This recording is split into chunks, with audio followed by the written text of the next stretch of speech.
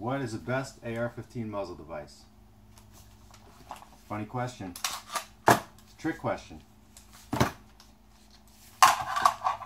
Because I don't think there is a best AR-15 muzzle device. There's a purpose for every muzzle device and a purpose for every rifle. And I think you just need to think about what you want the rifle for, what you're going to use it for, and think about the best plan for that use. Anybody that says that X is the best thing, or the battle comp's the best, or the A2 is the best, is just silly, because they all do something well and other things not as well. So anyway, the reason I made this video is because people always talk about what's the best and what's not the best. People are asking, hey, what's the best thing, you know. I think anybody that says that's silly, that something's the best. I think they all have their own purpose. And I'm making this video because I was just doing some outdoor shooting with various muzzle devices, and I was shooting without hearing protection in the yard outside.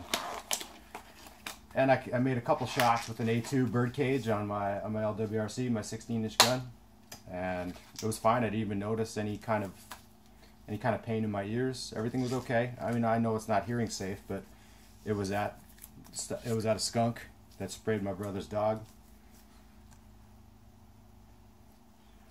So I just grabbed the gun and shot. I didn't have time to get hearing protection. I didn't even notice. It was fine. I didn't notice anything in my ears. But the next day, saw another skunk and grabbed my Scar 16.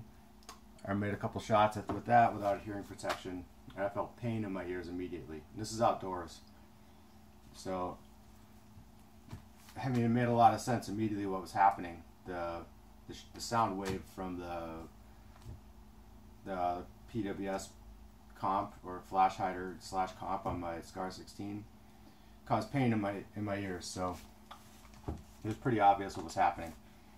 So I think if you have any gun that you think you might take out and use without hearing protection, I think you should think about trying it without hearing protection before you have to use it without hearing protection. Because I took 3 shots of my Scar outside, my Scar 16, and it hurt. The first one hurt, and I hesitated to even shoot the second two, because I felt immediate pain, and that's no good in your hearing. So I shot my Scar 17 outside, but with no hearing protection. That was while I was hunting, and I stuck the muzzle outside of the window of the deer blind, so it was about 6-8 inches outside the shack, and shot it. My ears rang a little bit, but I didn't feel the pain like I did with my Scar 16 with, you know. So I'm toying with the notion of replacing that thing with something that, if I had to shoot it outside with no hearing protection, or even inside, God forbid, with no hearing protection, that it wouldn't screw my hearing up immediately. So yeah, but I used to have a battle comp on this until that day, and I switched it out to which was like last week. I switched it out to an A2 birdcage from a battle comp 1.0, and I definitely feel the trade-off. I mean, the muzzle moves a little bit more, but I mean, it's 223 5.56, so if you get behind the gun right, you can shoot these plenty fast without a break or a comp on there if you train and know how to hold the weapon well. So I don't know. That's my thoughts. That's my thoughts on muzzle devices, on AR-15s. Again, you got to know your purpose. Practice with it the way you're going to use it. I don't say go out and damage your hearing just to test this, but it was one of those things that I noticed. So I'm changing them